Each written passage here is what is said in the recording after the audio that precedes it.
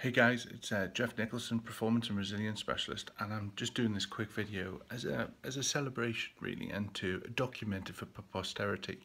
At the beginning of the year, one of my big stretch goals was to get myself and my business to a point where I would be invited on some of the major podcasting shows, and it is midnight, and I've just done an interview for an amazing podcast show, and I highly recommend it. I constantly listen to it.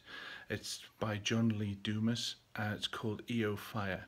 And yeah, so I just wanted to do this little video just to talk about what I'm doing and the importance of setting stretch goals that really pull you out of your comfort zone. Sorry, the lighting's not very good, but like I say, it's midnight and everyone's asleep. But I wanted to do this video, keeping it real, people, keeping it real. So have an amazing night. I'm hoping you're sleeping well when you watch this.